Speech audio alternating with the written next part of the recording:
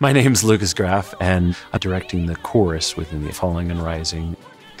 One of the unique parts about this opera is that we have a military chorus that joins in the last 2 minutes of the opera.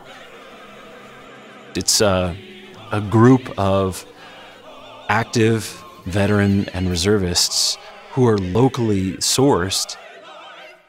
My name is Melissa Smith, and I served in the Marine Corps from 1990 until 1994, and I was interested in participating in the military chorus because a lot of people don't understand what the military really is.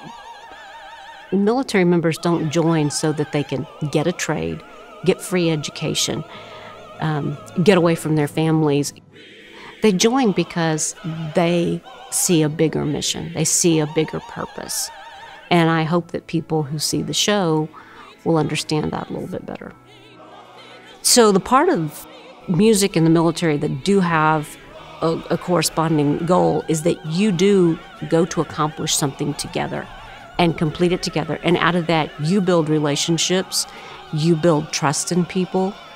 Now, the level of importance or the goal that you're reaching for might be different, but all of those things share the same, that you're working toward a common goal and you're accomplishing a mission together.